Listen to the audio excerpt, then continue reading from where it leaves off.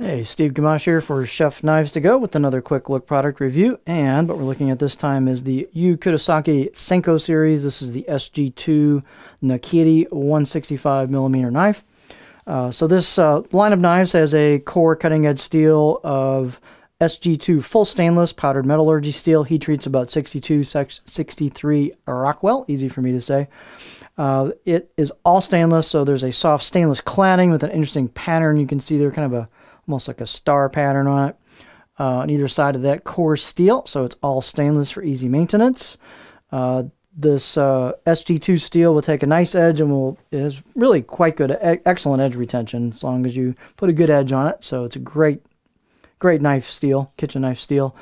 The weight on this one, these will vary just a little bit from dimensions and weight from knife to knife. This particular one is 166 grams or 5.8 ounces, and the edge length right about 160, abusable space from the back of the heel to starting to get towards that curve, the usable part of that tip area.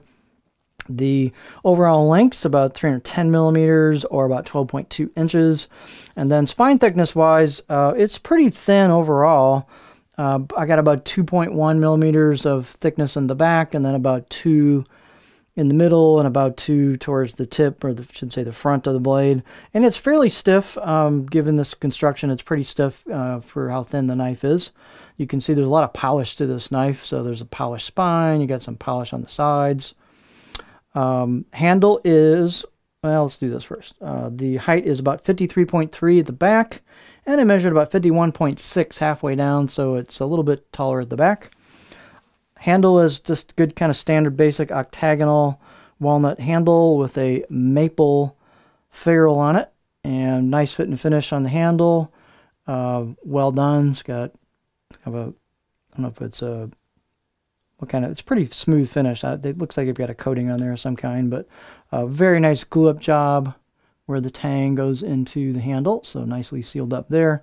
The balance point is going to be about right there, and that's for me just a touch in front of my pinch grip, which is nice on this style of knife. You want a little bit of weight forward balance to it for a little bit of cutting power. You can see he's got kind of a interesting shape that he likes to do on this line as well. Kind of bumps up just about right here. Let's get our beauty shot on this. This has a fair amount of polish to it. You can see the kanji there. It's actually hand engraved kanji. So if you look a little closer, you'll see this kind of star pattern for the cladding. And then there's your kanji. It's hand engraved. Actually, in this one, I'm going to take that back. I think it's laser engraved. That's laser engraved. I had a different one with a Western handle on it that was hand engraved. This is laser engraved. And then here's the left side of the blade.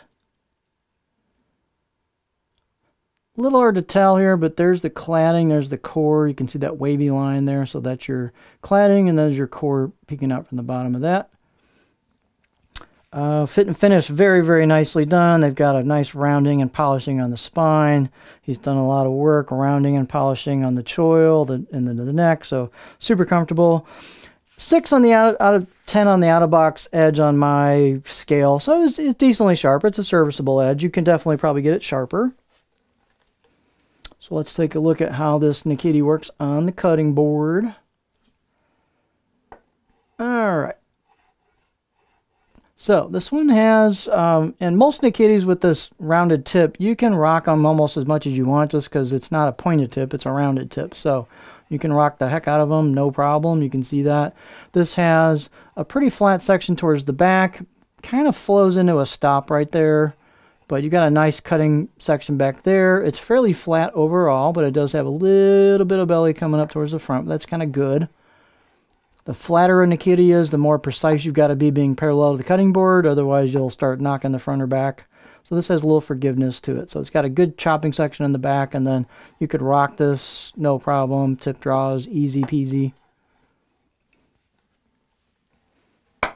So excellently crafted knife, all stainless, looks cool. Great blacksmith. So this is a nice package. This is the Kurosaki Senko SG2 Nakiri 165mm knife from Chef Knives to Go.